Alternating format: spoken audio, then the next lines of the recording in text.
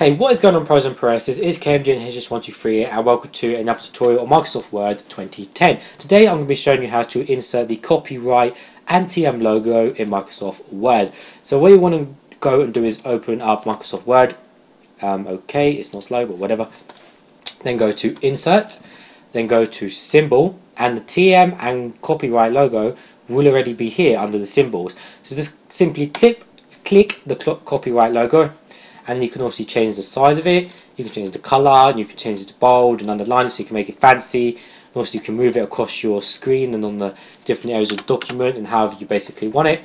Same thing goes again for the TM logo. Go to Insert, Symbol, and then go to the TM, and then we have the TM logo.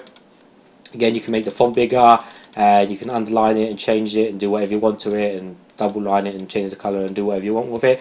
But that's basically how to insert both logos in Microsoft Word 2010. Thanks for watching, guys, and I'll see you all later.